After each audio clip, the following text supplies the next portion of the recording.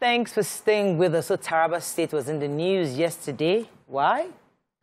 There was the outstanding welcome for the ex-governor, Jolly Nyame of Taraba State, who was granted a presidential pardon recently. Ex-governor Jolly Nyame was received by a mammoth crowd that thronged the airport to receive him while he was coming down from the plane.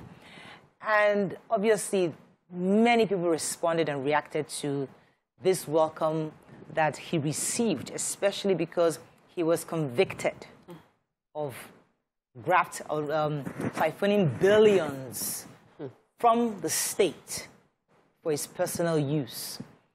And sometimes when we discuss the fact that people get the leaders they deserve, these kinds of scenarios come to play when you think, okay, these are the kinds of people that you deserve, because sometimes people will celebrate who they are. But what are your thoughts on this? Because society is made up of different kinds of people. People like that I just described, and those who are educated, who may know better, and those who are indifferent. It's your money he stole. What's your business? Face your front. So there are different kinds of people that make up a community. What are your thoughts on this welcome he received? We've seen this before several times. Yeah. The few people, I think it was doing Dariye, was when he was returned home. Lots of these kinds of, so it keeps happening. So you think that we discussed it the last time, if people will learn, but nobody's listening. It keeps happening, and it's going to happen again tomorrow.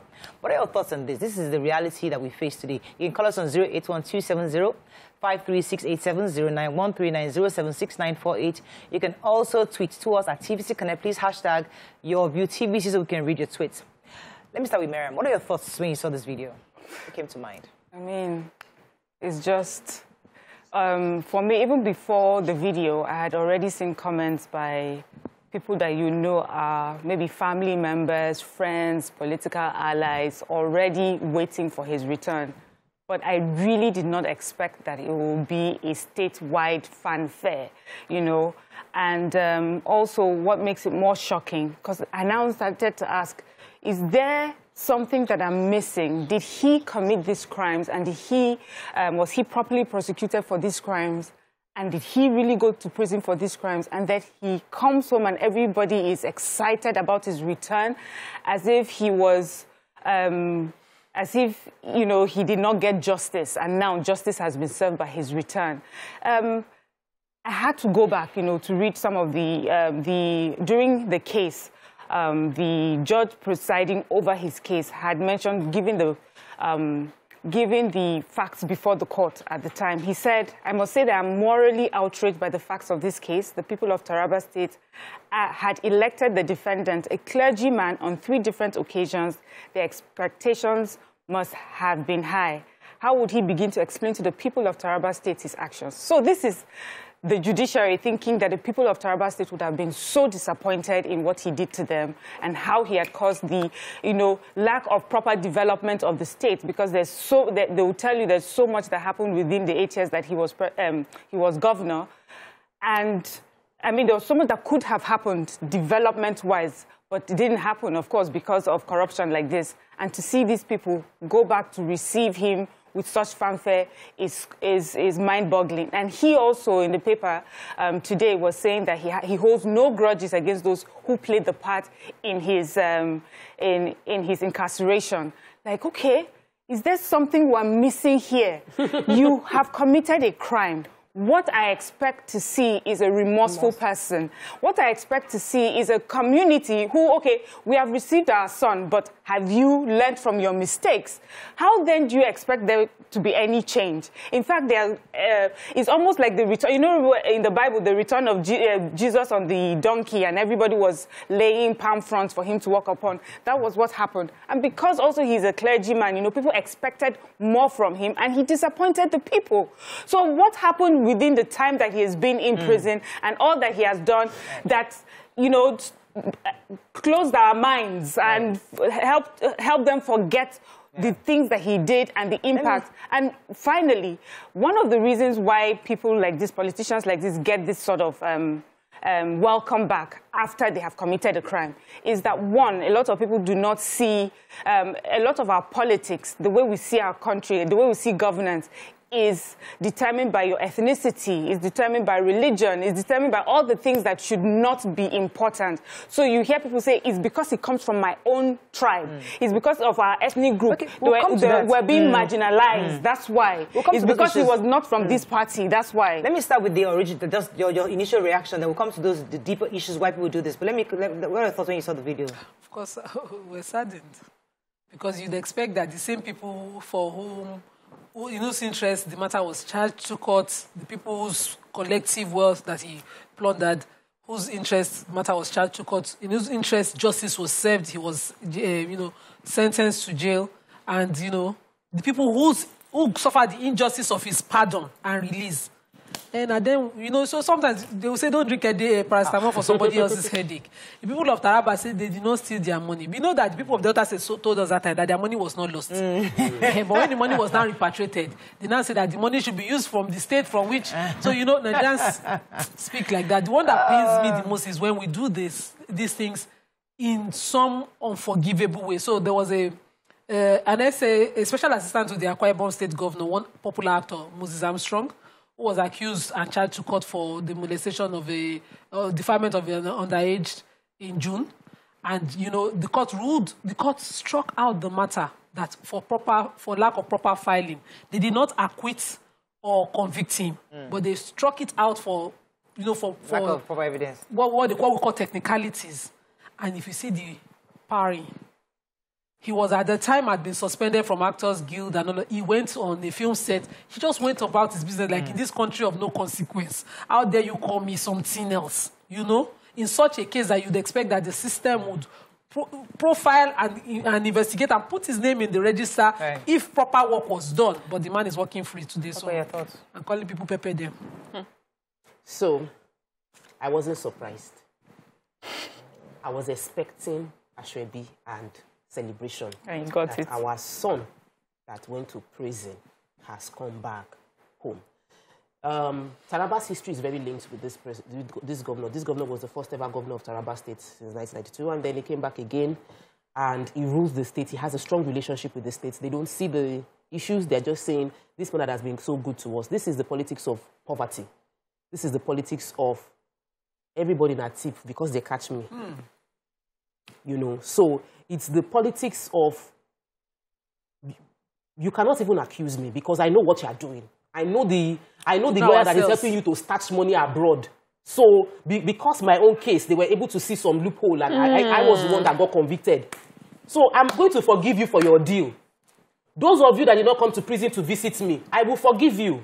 Because if I want to open mouth, everything will scatter. But I choose to forgive you because all of us know how we sort ourselves as governors of the state. That is why a convicted, someone convicted of financial crime will come out and say he's choosing to forgive the ordeal he went through. Like, I don't understand. In this world, you should be the one that we are trying to forgive. The people of Taraba State that do not have access to good health care should be forgiving the former governor of Taraba State. People that do not have access to good education, that don't have access to good roads. People of Taraba State that their main state is agriculture, but they do not have a capacity to export their goods because we don't have a governor that has put all the structure in place to give them quality life. Should be the one that should be forgiving their governor. But if you don't know better, what will you do? What will you do? If the politics will run, Murayo, people will say, I will vote for him because he paid, when my son needed to pay school fees, he gave us school fees to pay for. That's why I will vote for him forever and ever. He sent my children to school. Wow. You shouldn't need to send your children to school. The school should be there available for everybody's child to go to. But they don't think of it that way. So it is the democracy of poverty that has brought us to the point where we are celebrating someone who has been convicted for financial crime against your state. All of you should turn your back and never talk to or even call that name. You say, this is a name we don't want to mention because we don't want to encourage it. What you celebrate will thrive. Okay, and this man got celebrated. So what do you think will thrive in that community? So anyhow, get into politics and steal. Someone was telling me something, because this scenario, if we amplify it and bring it to Nigeria as a whole. So you say this, we are saying this because we are educated, we know better, we seem to have better circumstances than those people who are running to the plane. Now, let's juxtapose that with those of us like us who probably live outside our country. They see us the way we are seeing the Taraba State people. They see Nigerians as a whole. Yeah, and they judge me they judge us. That you guys see your leaders, because they live in this nice Australia, they live in this nice country, and they're watching us with that same prison, that we're using to look at the Taraba State community right now. And they're looking at all that. Are we okay? Why are we voting in the same kinds of leaders?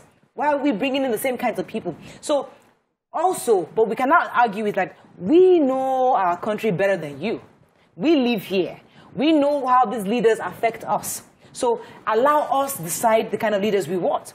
If that's the same rationale, I don't know. Can we then say to the private community, listen, this is to you, he convicted or is a convicted criminal. But he's a generous But man. in our own community, he's our person. He's a generous person. He's extremely... So now, so the conversation is, do we see ourselves exactly as we see the Taraba, those people that are, not Taraba people, I don't want to generalize, those people that ran to that plane, do we see ourselves like that?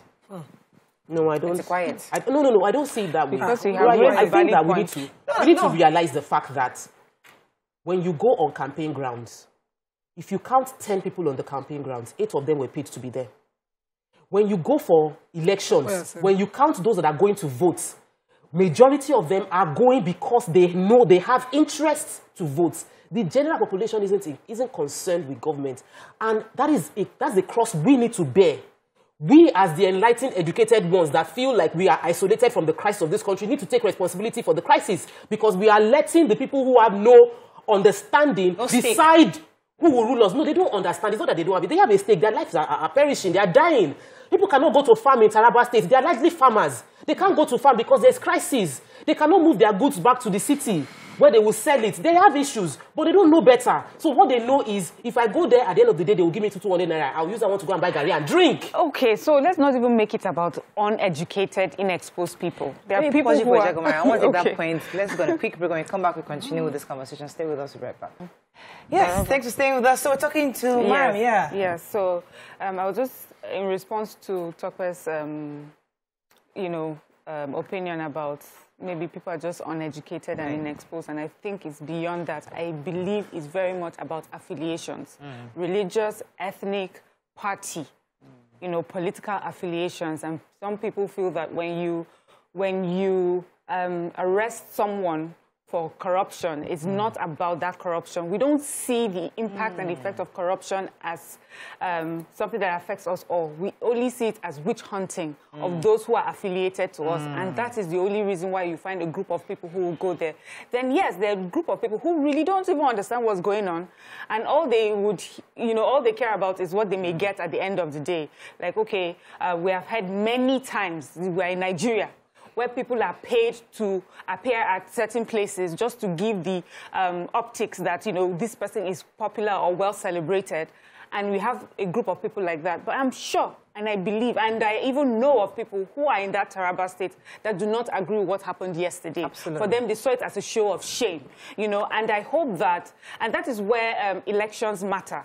And sort of leaders that we put in place. And that is why everyone needs to participate in politics at different levels. You need, for those of you that believe that you see better, you know better, and you do not forget the evils that have been committed by the past leaders, have to either vote, run for office as well. And we need to do better about reaching the grassroots. The grassroots is dealing every day with, the security challenges, the fact that education is not getting to that level. Healthcare is, is hard to reach and access. That is what is like their main focus. And many of them really do not even have that access to the political players at the top. So what we need to do, when you mentioned the fact that someone said the way that we're criticizing those who welcome past leaders that have been corrupt is the way other people in diaspora see us. And I believe it's a valid point. But, the truth is, if at the grassroots level, we are still this way, where we don't see exactly what is happening before us, at the federal level, it will happen that way. And I just hope that these events will just open our eyes, all of us, so that we can do better. Let me take Yakub, then I'll come to Nima. Yakub, are you there? Yeah, You're live. Go ahead, please. Good morning to you all. Anyway, for me, I'm not surprised. I'm not surprised because this is not the first time. We all know that. Even here in Lagos, one of the big chief of one of the political parties, let me even mention people. But they judge, yeah. It was when he went to that house, let me call it house of big boss, because Morayo, do you know that somebody that took a goat that was sentenced to prison, the place that they are going to keep that very particular person is going to be worse than the person is a lot of money that made for ordinary citizens. Because these guys, if you look at them, even look at that Johnny Nyame, when he even come out of that prison, did he even look as if somebody that went to prison? That is the truth. You see, Morayo, what is going to settle this matter is this. I think our law, our Senate, House of Reps, they need to make a law whereby Nigeria's citizen will adopt it in terms of China way. Because these people, I don't think they know that when you caught and then you will sentence to death penalty. Thank you, they Yakub. will not do that. You know, what Jakub said is so vital. I remember when my father came back from Kirikiri. He was in prison for, I can't remember how long it was. I didn't recognize him. He was skinny. Back then, the prisons then were vicious. He, Beko, and a few others, the lawyers were thrown, the activists that were thrown in the prison at the time. And he was looking like really starved. Though my mom used to go and take food, but he wasn't well. This guy's kept there, well kept. This guy's, so he didn't come from prison. He came from like, where they were just house arrest somewhat. But go back to what Mariam said, which I think is valid. You know, the hypocrisy of our system. The truth is that those people who are celebrating are not celebrating because they're not celebrating there because, oh, he's our leader. There's a connection. There's an inherent connection they have with him. Either he helped them, either they are colleagues, either they're in the same party, either they're the same religion. There's something. So, as Africans, should we face the reality that this whole thing, this whole democracy, this whole politics that we talk about, is really ethnic, is religious. They have this coloring that many other democracies don't really have, or maybe they have the ability to resolve it, but ours does. And the earlier we confront this reality, because we try to conscript our democracy like it's exactly as it was given to us. But we need to modify it, because our reality is that we connect to, oh, she's my Muslim sister, oh, she's my Christian brother, oh, she's from Southwest. See, Governor Keredolu appealing that it is our turn, oh, the presidency is coming south, and now it's coming to Southwest. It's our turn, all of you. So who is fooling who? When we keep talking as if like Nigeria, how can't we all just be realistic? Let us put the cards on the table. Simply rotate it. Nobody gave us democracy. I just know who we are. Nobody gave us democracy. We copied it. We copied what style fits our sharing arrangements. So even the British, they cannot claim to have a democracy. What they have is not a clear, free and fair arrangement. That one are for history. But you know, Nigerians decided to go and copy the presidential system, not necessarily democracy, from America, because that arrangement of two house lawmaking chambers and all of that just sort of caters for, as we plenty rich, we feel chop rich, you know, and then the cabinet, that kind of arrangement, really. So we should not even claim somebody is pushing us. We are doing what we want to do. But you know, when we now think of that Messiah, because now we are looking at another Messiah now, I'm just looking at the system, waiting for the Messiah to clash with it. We looked at one Messiah in 2015 and thought, this one will come, and all these bad things I will just disappear.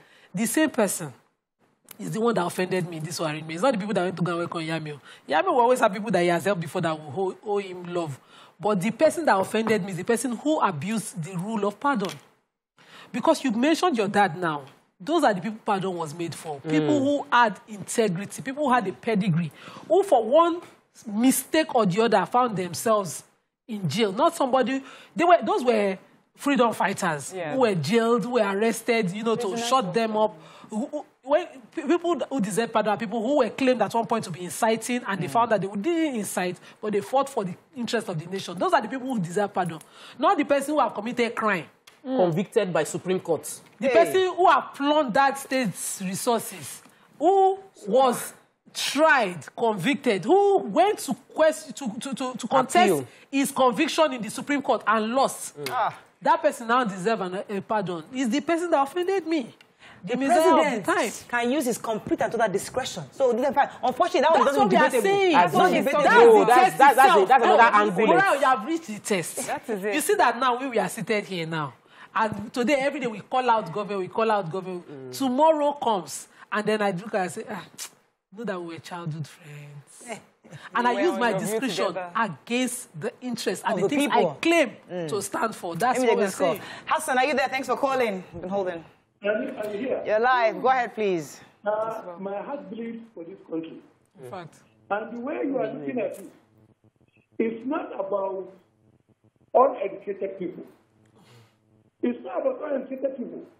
The worst part of it are the substantive educated people that influences the uneducated people with money. This is a country of rented crowd. We saw it happening right from Abacha era. 1 million march. We saw the looting and celebrated looters in the student livelihood of Jigawa. His son is now a gubernatorial candidate. You can see how we glorify corruption, how we glorify stealing. When Bode just came back in Lagos here, Obasanjo was one of the people that graced the occasion. How do you rationalize that? The same thing is happening in Taraba.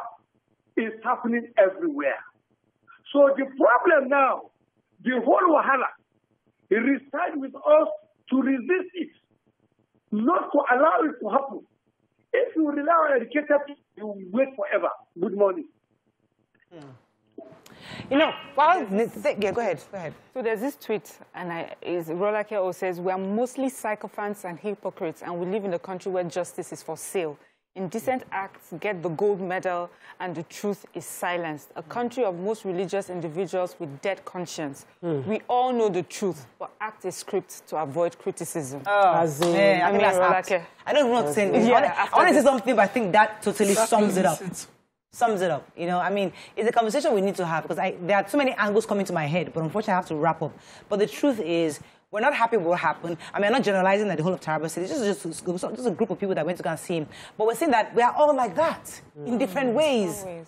We all do it in different ways that we can't see. I mean, the other day somebody was complaining about, the Nigerian embassy in the UK. If you go there, is this? They behave just like Nigerians. And I'm thinking to myself, okay, what's the process? We wanted to get a passport or something. I can't remember what it was.